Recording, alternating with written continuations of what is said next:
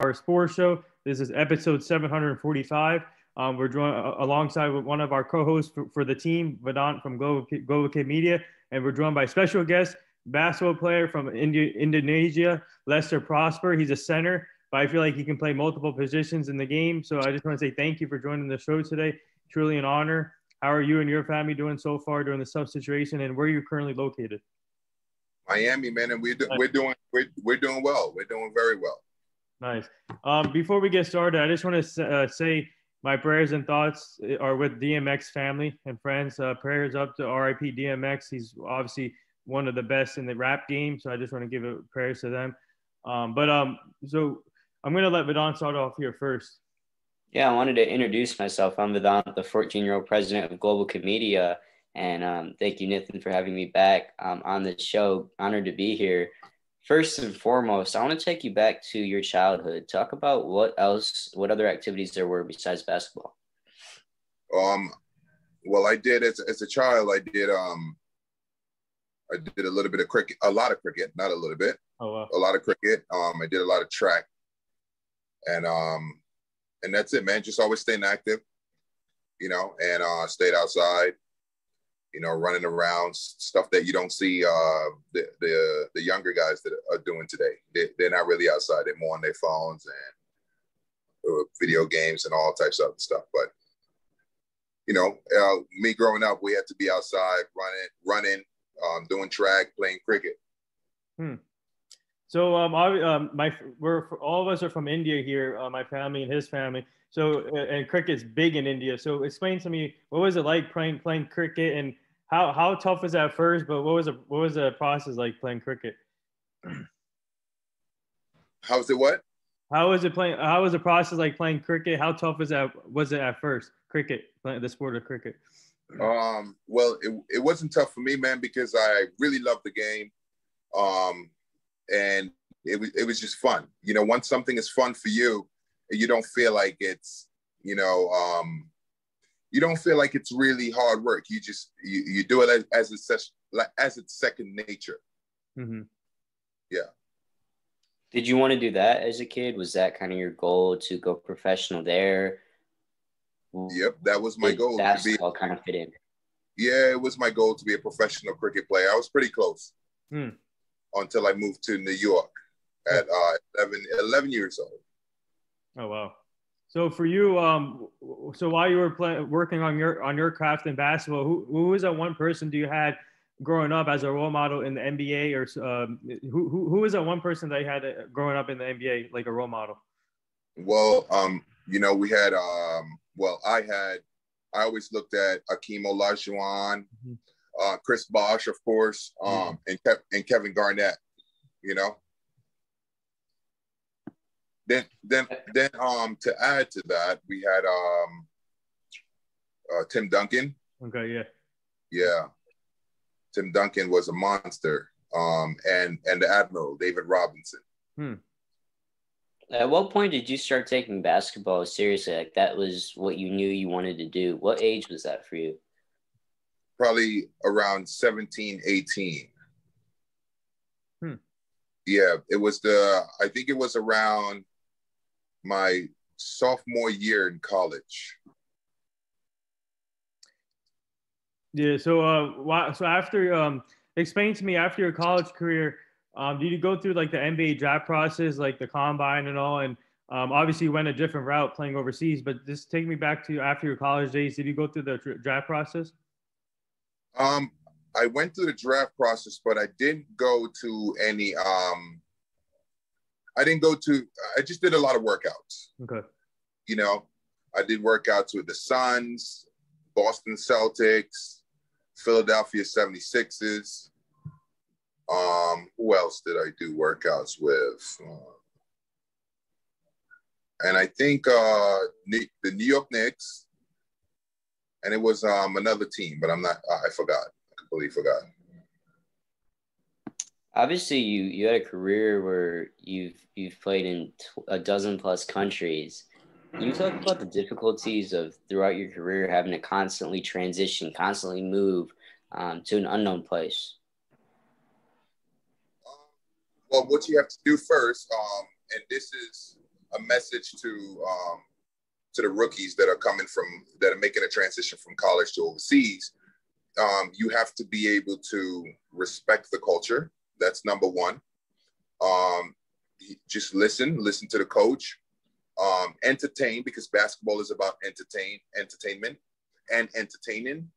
Also, just have to have fun and play as hard as you can, or play as smart as you can, and it's really, I learned this later down in my career, but I'm gonna share this knowledge to the guys that are coming out now. So you just have to respect the culture and appreciate where you're playing, and always ask questions to the coaches, ask questions to the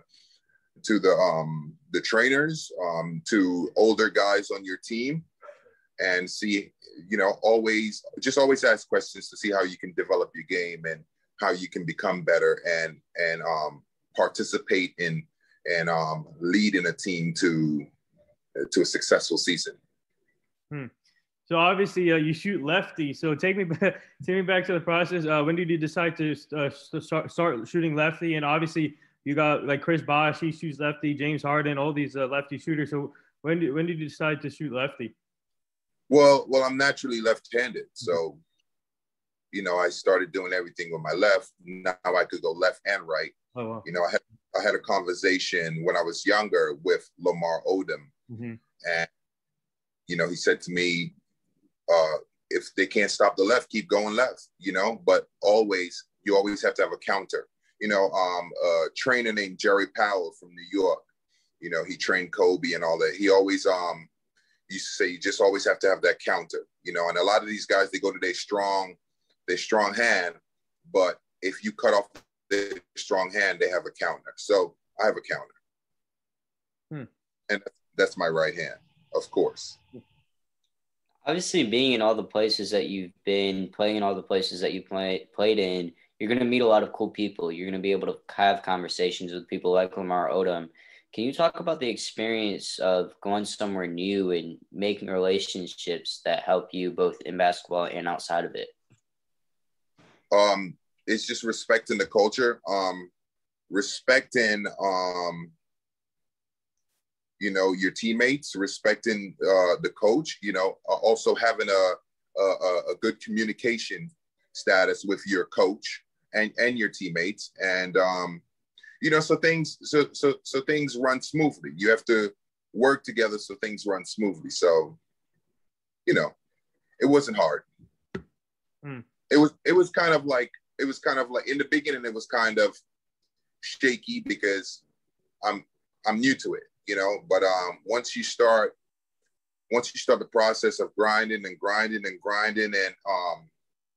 improving in your game, you start, you go through the trials and tribulations, the ups and downs, you will start noticing how to make things a lot better than they are currently,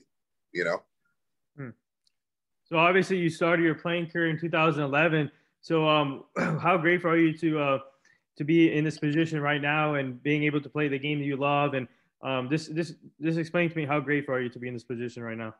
I'm very, very grateful. Very, very grateful. All the hard work I've put in over the years, I'm very, very grateful to be in the position that I'm in, and it's going to get better. I know I'm 32, but I feel like I'm 25. I take care of my body. It's the dieting, the consistent training, mm-hmm. The smart training that I have done, and I'm just very, very grateful to be in this position now. You've obviously gotten a chance to represent your home country, Indonesia, on the national team a lot. Can you talk about what kind of honor that is to be able to represent your home country, especially to be able to wear that jersey? It's an honor. It's a big, big honor. When you're representing a country, you're going out there, you're going against the best of each and every country that you're playing against. So, just to be on that stage, your country has put you in a position to be in that stage and to just represent, and you have people at home cheering you on, and it's super, super, super amazing.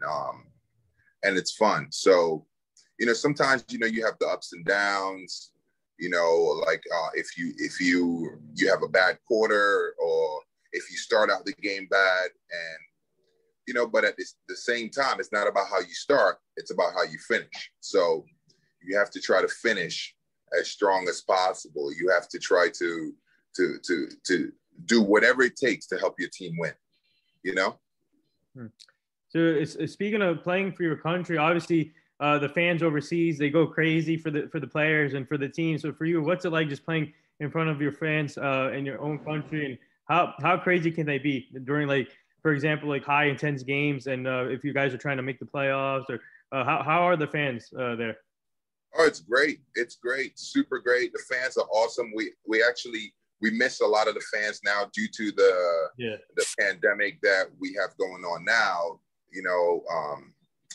Of course we miss every sports team, every sport team around the world right now.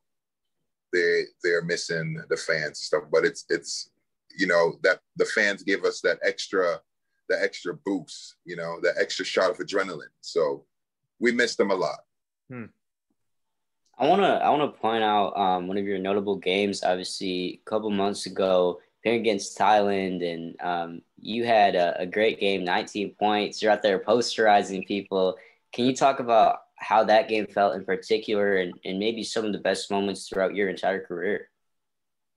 Well, that game was pretty awesome. The thing about it, that game, it's like because we had it in a pandemic, we had to we were getting ready to leave. A coach caught corona.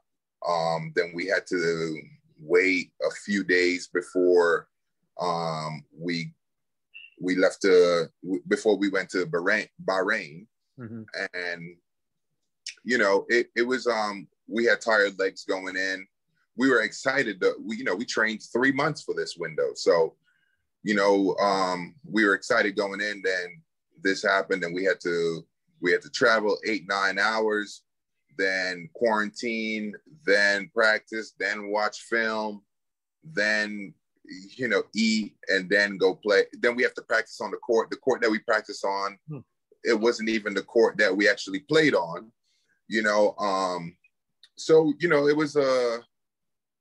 it was a very stressful situation going into that second window. But at the same time, when we hit the court, for sometimes you can see on some of the guys, we were very sluggish, including myself, but then we stepped it up, mind over matter. We stepped it up, and then we got through it. Thailand, they didn't have their best player with them, but they are a very, very tough team, and they've been getting tougher and tougher over the years. So, respect to Thailand, and it was a fun game for me.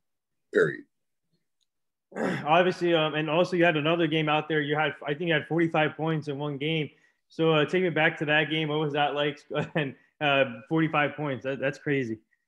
Yeah, that game was with my club in the Philippines, and we were going against Ginebra. Yeah. Over there, Colombian Jeep versus Ginebra, and let me tell you, I was just in the zone. I was in the zone. I always play with passion. Shout out to the Filipino fans that came out. They respect me, and like I said, it goes right back to respecting the culture. Right. Embracing people. They hard-earned money. They spend on a ticket, and you got to come out there and entertain and show respect and just perform. And I was in the zone, and I was excited to play them because we didn't win. We lost by 3 points. But we had many, many opportunities to win that game. And it would have been the first time in history that my team has beaten Ginebra. But we have we have another chance when the PBA opens back up again.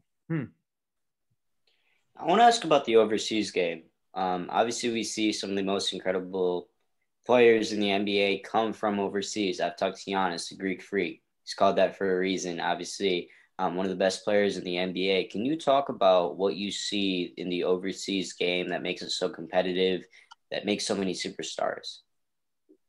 So overseas, they're not as athletic, but they're very smart. So it's more of a cerebral kind of game overseas.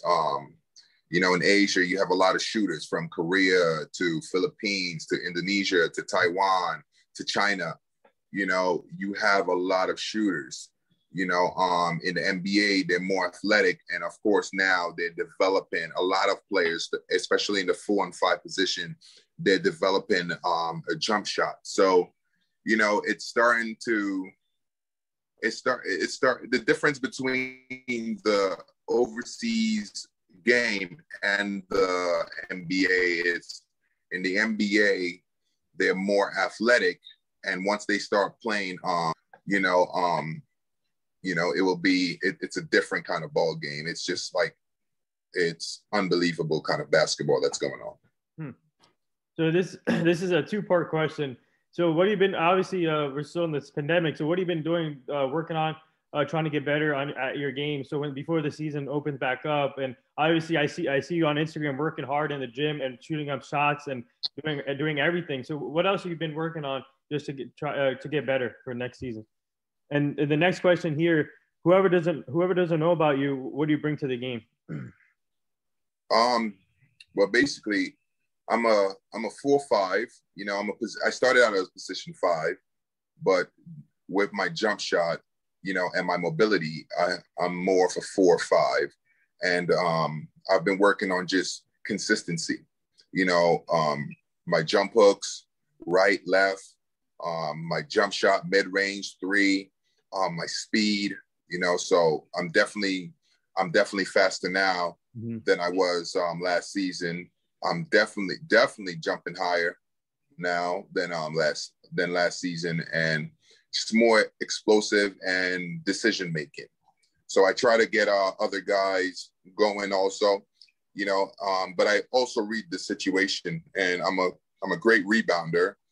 I run the floor probably faster than, I'll say, 90% of the bigs out there, if not a higher percentage.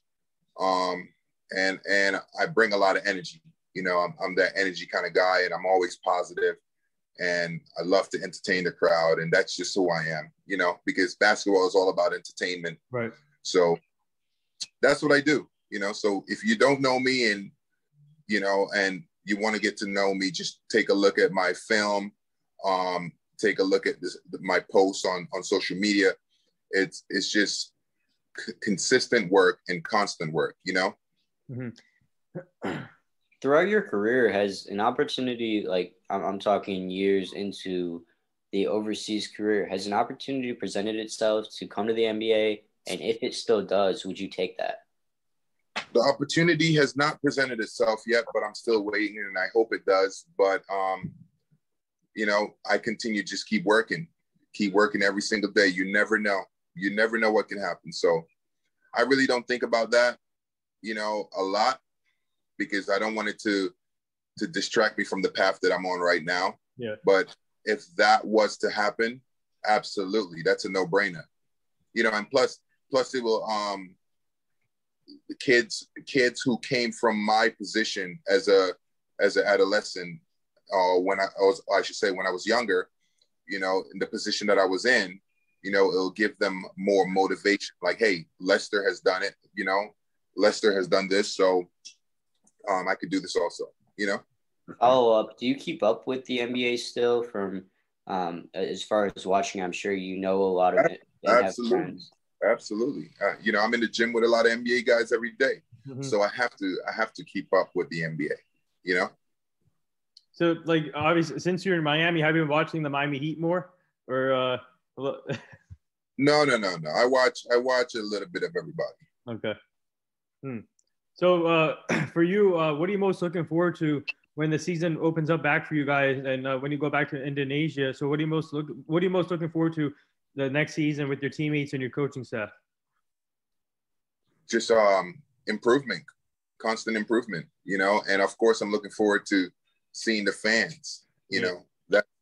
That's number one, actually, because I know as a team we have improved, but we need that extra jolt of energy, which comes from the fans. So that's what I'm looking forward to. I want to go back to the following American sports. Have you kept up with March Madness? I know it's over now, but did you keep up with it a little bit? Not really. Okay. Honestly, not really. Did you watch the championship game? I'm asking because I was out there in Indianapolis covering it. So I watched a little bit of it until I saw the score started getting away a little bit. And I'm like, yeah, this is over. Hey, defense wins championships, right? Yeah, absolutely. So what advice would you give to these young kids, young athletes? Obviously, you already said before, but what else would you give them, especially young kids that are trying to get to their goals? You have a dream, never give up, and always put in work. If you're good at one thing, work on something else. Work at something that you're not good at. Get out on the beach. If you're not close to a beach, get some bands and work on your speed. Work on your agility. Work on your rebound and work on your defense. Work on your jump shot. Just try to have consistency in your game. Also, watch videos on YouTube. YouTube is there for that. Just continue to learn all the time. I got to give a quick shout out to my school who just won the state championship for basketball, and I'm in the freshman program, so I'm trying to grow a little bit. Is there a specific drill that you would recommend, specific things to work on as far as, what to focus on more? Is it strength? Is it footwork? Well, in basketball, you always want to work on both your strength and footwork. So if you're strong and you have footwork, you're pretty much unstoppable. If you're strong, you have footwork and you have a soft touch around the basket or a soft touch outside, you have those three things, you're pretty much unstoppable. But that comes with repetition. So that's what you have to do. You have to do repetitive work. So, so for our show, we do this fun little segment called the rapid fire segment. Are you up for this rapid fire segment? Yeah, sure. Let's. All right. Kawhi Leonard's laugh or Kevin Hart's laugh? I like Kawhi. Favorite food? My favorite food, no carb pasta with clams. So outside of your 45-point game and then the other game that you had, what other memorable games that you had in your career outside of those two games we mentioned earlier? Going up against Terrence Jones. Okay. Yeah, we both had 40. We went up. He was such a good guy to go up against, man. And then also the San Miguel game, that I had 40 points that game also. Wow. Yeah, that was a cool game. Also, my entry game, we didn't win, but it was a good game when I first got into the PBA, because I've been trying to get into the PBA for so long. Right. And they only were taking guys with NBA resume and stuff like that. So I had a chip on my shoulder going into the PBA. So now I'm in the PBA, I still have a chip on my shoulder. It's all about respect, and it's all about playing hard and not being a pushover team. And that's for any team that I go on, What is your favorite country that you've been able to play in? My favorite country?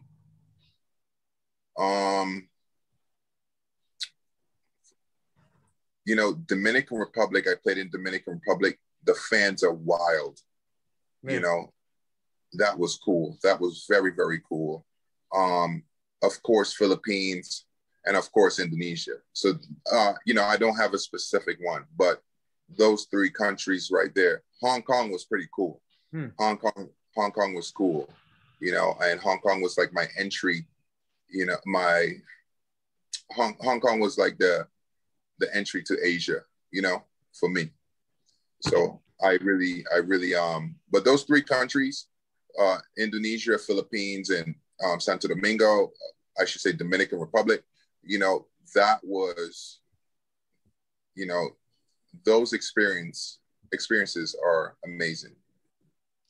Do you have any Kobe memories throughout your career? Any what? Kobe Bryant memories?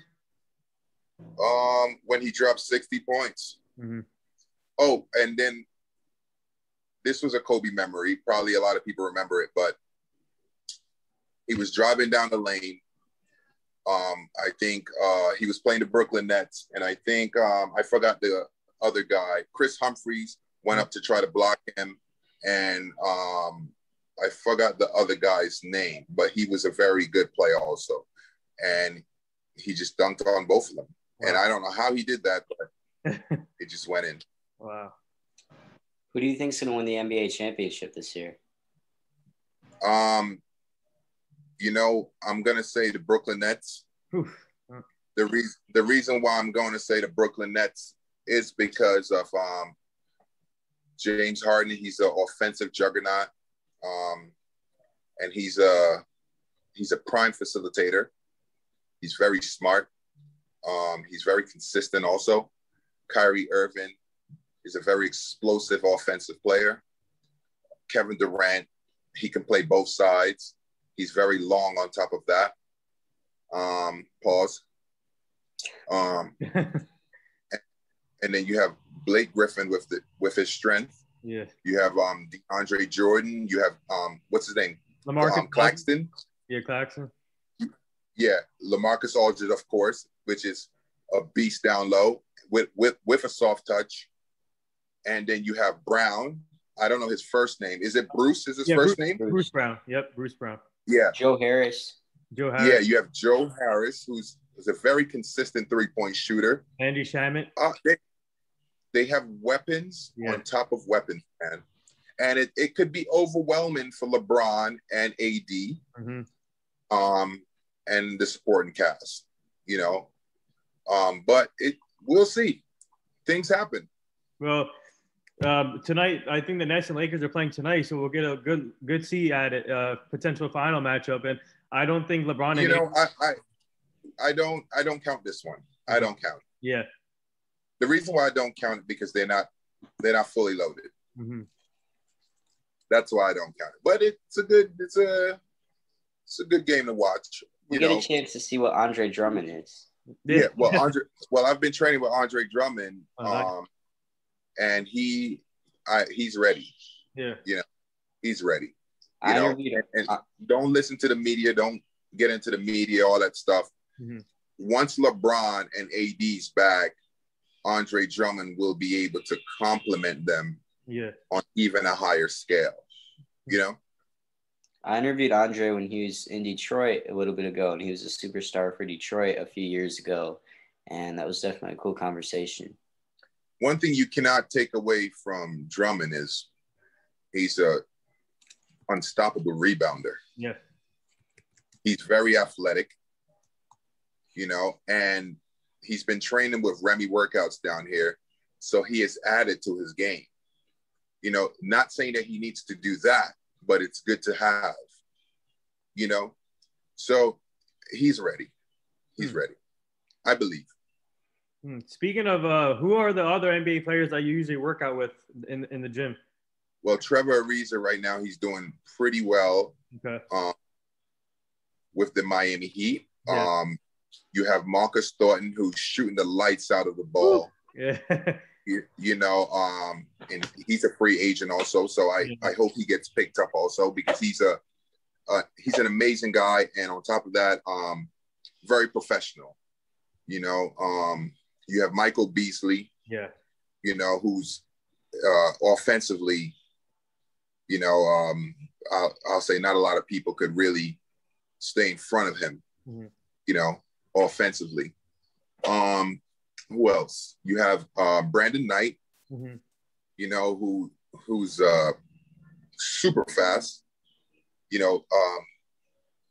you gotta be able to stay similar to Kyrie, tell you the truth. You know, it's just on. Who else? That's who I've been with so far. Okay. You know, and yeah, that's who I've been with so far. You know, so. When you look at all the things that are outside of the game, you know, seeing players able to have a voice now, seeing players with the ability to use their platform in a good way. One, how important is that for the game to be able to say it's bigger than basketball? Oh, this is very important because you have to be able to use your platform to be able to dictate the narrative that could be a false narrative. You understand? So you have to be able to share your thoughts, do your research, also, and share your opinions, you know, inspire others to do their research and also voice their own opinions. And I think it's great. I think it's great.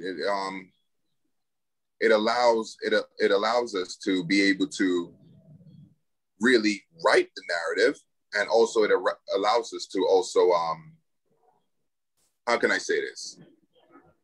Also be able to persuade people from, you know, persuade them, changing their thoughts that the thoughts that they had before to looking at what it is right now.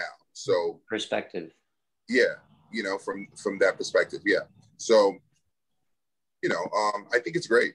I think it's great. Use your platform to be able to change, to make change, make a difference, and also educate. Mm-hmm. You know, so once you, as an athlete, once you start talking, once you zoom in on this, you know, once you start zooming in on this, this issue that we have in the community, right, or even in the world, you know, kids that were not looking at this issue before, they will zoom in on it, start studying it, and say, yeah, we need to, you know, and start voicing their own opinions and then getting more involved.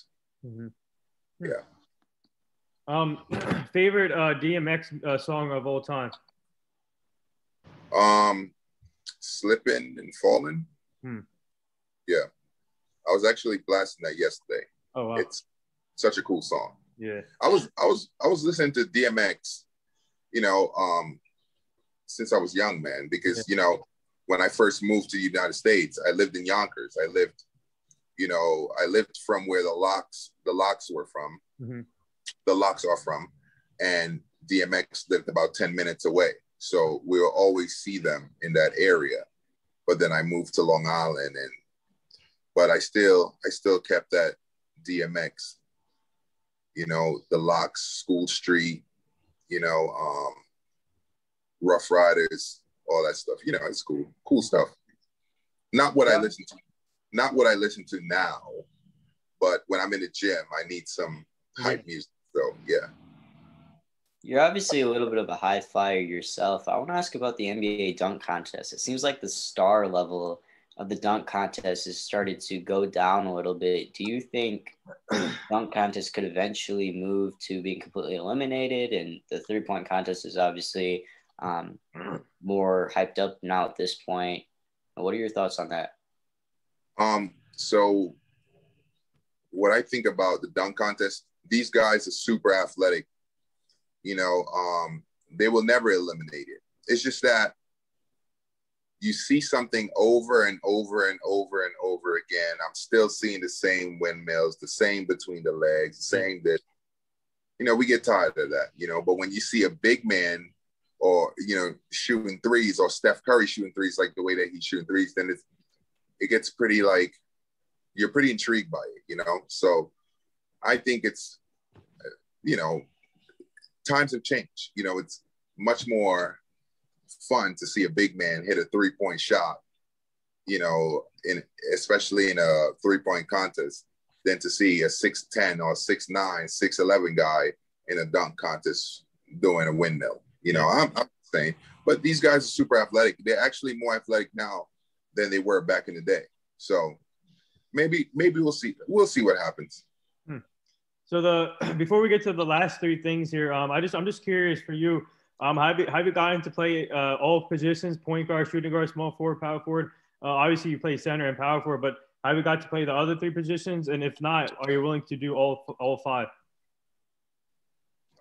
Well, I do what's needed. Yeah. You know, what my team needs. You know, and I read the situation. So if like my point guard is getting trapped, I'm gonna push the ball up, and he comes, he receives the ball, and then we set up the offense. I just do what needs to be done. That's all. I don't get out of character at all. Yeah. So the last three things here, our team, we partnered up with two companies recently. The first one is my aunt's company called Eplin X Cosmetics. So if your girlfriend or your mother or loved ones want to check that products, I'm going to send you the promo code is NR20, and I'll send you the link so they can check it out, Eplin X Cosmetics. And then the other company we partnered up with called Buck and Beards. It's like for the males, beard hairstyle product too. The same promo code NR20. So we're just trying to help them promote their company so we can get more traffic for the show. So I'm gonna absolutely just DM me. Yeah. Yeah, and then also we're part of the Hugh Jackson Foundation. We're trying to help prevent human trafficking and making sure the kids stay safe and the community stays safe. So I'll send you that page so you can check out that foundation. Absolutely, send me that. Yeah, and Coach Jackson is a former NFL coach for the Browns and Raiders, and he's looking to get back into the NFL. Mm-hmm. And the last thing here, would you like to say anything to all the nurses, doctors, and essential workers right now? Just stay safe and continue to keep up the good work that you're doing, and we thank you and we appreciate you, and you know, we send blessings to you and your family. Well said. And there it is. That wraps up episode 745 for the NR Hour Sports Show with basketball player Lester Prosper from Indonesia. Obviously, he's still in Miami right now working on for the next season. Hopefully, they open up back soon. Continue the grind, keep working hard. Hopefully, you get an opportunity in the NBA, but just focus on in Indonesia, and we're rooting for you. And thank you again for coming on. And we would like to have you back as a returning guest so you can meet the full team eventually. But absolutely. Just let me know whenever you're ready. I'm a big supporter. I'm always going to support, especially guys like you know, and your friend who's 14 years old. That is amazing. Mm-hmm. You know, anytime you guys need me on your show, I'll come on. Let me know. You and your family stay safe. Thank you very much. Blessings, guys. Thank you. Peace.